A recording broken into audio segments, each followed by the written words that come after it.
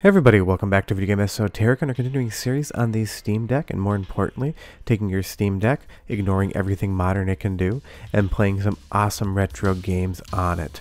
And today we're going to be talking about the PC Engine CD and TurboGrafx CD, because it's an absolutely outstanding platform, and I know a lot of people are going to have questions on how to get it running, because there is some slight weirdness as far as all of the different BIOS files go. Before we get too far involved though, do me a huge favor, go down below, hit like and subscribe. That notification bell definitely helps us out. And if you feel so inclined and want to support the channel, we got a Patreon link down below as well.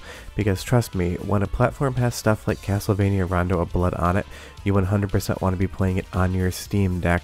It is just such a great game, and the PC Engine CD and TurboGrafx CD have a spectacular library. Let's get right into it and talk about what we're going to need, because the PC Engine CD and the TurboGrafx CD have three different system cards. They're basically like BIOS files with a little bit extra on top, but to unlock the full potential of your Steam Deck playing PC Engine, you're going to want all three of those files, and then you can add whatever games you want in. I do it in a bin queue format, but you'll see syscard1, syscard2, and syscard3.pce. Those are the three files you're going to need to make sure you can run absolutely everything on your Steam Deck. Make sure you have them. I can't link to where they are, but trust me, if you Google it, they're extremely easy to find. And we'll take whatever content we want to put on the Steam Deck and play, and in this tutorial I use USB. You can FTP over or do other methods. I just find this the easiest because I like playing my Steam Deck docked when I'm not out. That way I have it on my television. So just use whatever dock or USB hub you need, and all you'll need is a USB stick or other sort of way to get those files on, formatted in exFAT so that the Steam Deck operating system can see it.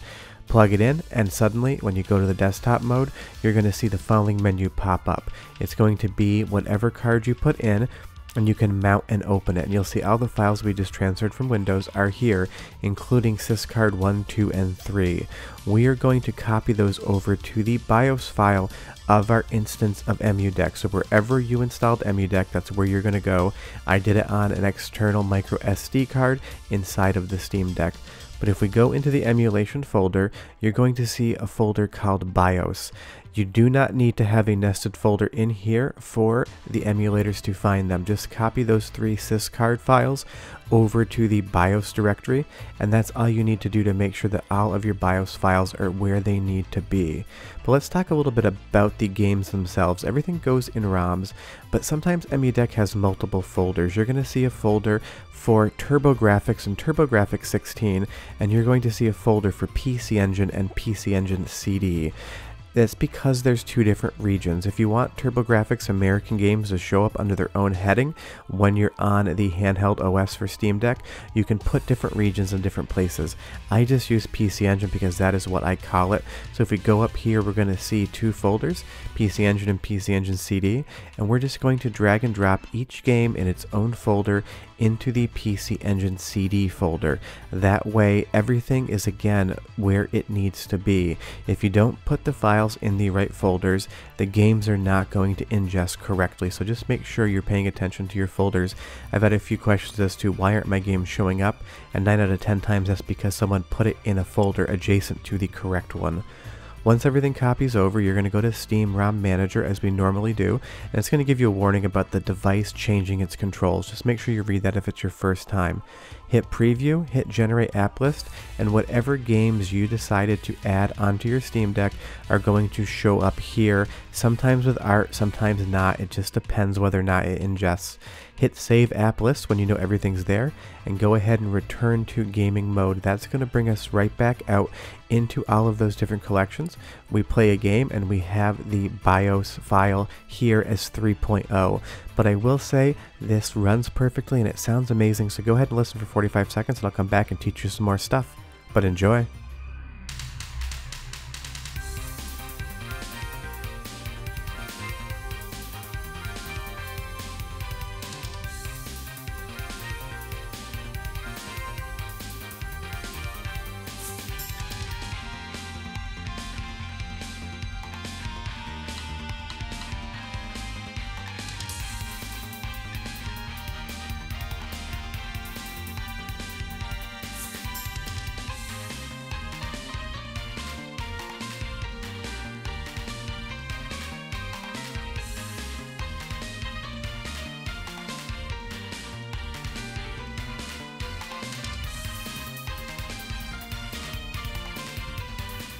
just looks and sounds absolutely gorgeous, but there are a lot of different settings that we can articulate. I want to go over those with you. Just because you have PC Engine CD running on your Steam Deck doesn't mean there aren't more things we can do with it.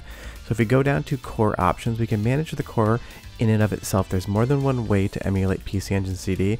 I prefer Beetle, but you can decide whatever it is you want. But if we go to the video tab here, a lot of the things we can change are nested within here. We have a color palette that either has RGB or composite. Now the PC Engine has different color palettes depending on what the output is, and you can kind of decide what looks best to you. You may decide one is perfect for every game, or you may transition back and forth depending on what game you want to play. Aspect ratio, you can leave it on auto for the most part, but if we did something like uncorrected aspect ratio and we go back to the game, you're going to see that it is shrinking itself down a ton. Again, another subjective setting. You get to pick what you want. Resolution scaling, I always leave this to auto. You can play around with it. I don't know why you would, but it is obviously an option. Then we have different blending strengths, overscans, and scan lines, things like that. You can show the horizontal overscan if you want to see what's rendering outside of the gameplay area.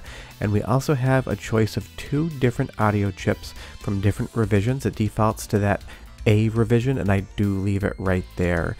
And then you'll see we have different things, and the most important one is the system card, those BIOS files we put on.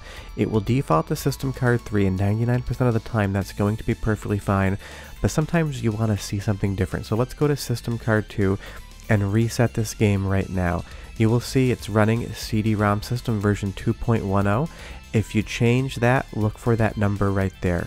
And we're playing Rondo of Blood, but it is a game that requires the System 3.0 card to be able to play, but Konami left this little tiny mini game in here to both give you something to play as a joke, but more importantly to tell you that you needed to upgrade your system card.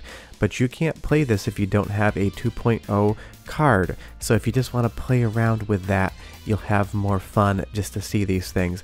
And for some strange reason, a few games do not run with the 3.0 card. They require the 2.0 card. I don't understand, it must just be a glitch, but if you find something that is a Super CD-ROM 2.0 game not running on 3.0, try to revert it back down to 2. It should work from there. Now another note about the arcade CD games. There's a certain amount of titles that use an arcade card. So long as you have the System 3.0 card in RetroArch in those folders and you're using Beetle, it's going to run the arcade card games perfectly fine. And you'll see here Sapphire, probably the most famous game that runs on that particular setup, is working absolutely outstanding. But take a look at that blimp right there. You did see a little bit of sprite flicker, and I'm going to run it back like 7 times so you can see what we're talking about here. There is a sprite limit per line with the PC Engine, so that blimp on the right is definitely flickering. We can play around with some things. If you go into emulation hacks, there is a no sprite limit option you can turn on, which should reduce down some flickering, but may be a little buggy in other games. I leave the flickering there because it's what I'm used to, but if you absolutely hate it, you can play around with that setting. But I will say that this is running exactly as I would expect Sapphire to run, which is to say I'm not very good at it, but everything looks and plays and sounds incredibly.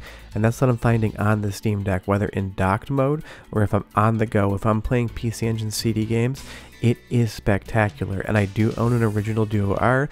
I own a PC Engine briefcase unit with the separate CD-ROM attachment, and I have a Mr. FPGA as well, and this is doing an excellent job for on-the-go playing a PC Engine. I don't think I'd want to use anything but Steam Deck. And don't forget, you don't need to back out to the main OS to change games. You can just load new content, go to the folder, PC Engine CD, and pick whatever you want. Just make sure that you are running the Q file.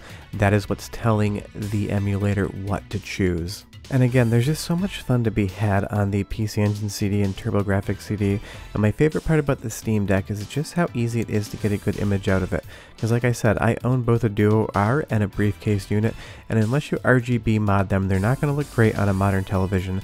They do look good on a classic 15 kHz CRT, but I understand that I am in the minority when it comes to owning multiple old school television, including Sony PVMs. But this is just incredible docked. It is like 99% as good in my opinion as what Mr. FPGA is doing, but it has the advantage over FPGA devices outside of the pocket because you can just pick it up and play. And I love the aspect ratio of the Steam Deck screen and just kind of the overall horizontal layout of holding it versus something like break the pocket. But this just has so much fun to play. Something like World Heroes 2, a Neo Geo game. It's a really interesting look to see it running on the PC Engine CD, and the Steam Deck has such a great screen. It looks amazing portable, and that's the best part about the Steam Deck so far to me. It's just being able to compile all these games and take them on the go with me. And of course the thing also just plays modern games, that's great. But there's so many interesting titles to play on PC Engine CD, and what I'm hoping is by teaching you how to do this, you're going to go out and discover games you've never heard of before, or games you haven't played in like 15 to 20 years, and that's what's the most amazing thing about the Steam Deck. But like I said, if you skipped ahead and you're listening to this now and you didn't follow the beginning, you just need to make sure that you have all 3 of those system cards in the right folder. You need to make sure you have good dumps for the games, and you need to make sure they're nested in the correct folders, or else this will not work. But this in essence is how you get the PC Engine CD and TurboGrafx CD set up on the Steam Deck. I love using this No Man's Sky. Starfield here is the outro, but if you follow this tutorial, you'll be playing PC Engine CD games at home. Leave me a comment down below and let me know if you want an additional one for the HuCard games. I have not done that yet, but short of that, I'll be back next week with more Steam Deck, and I'll have videos for the week as well. But go play it. Bye bye.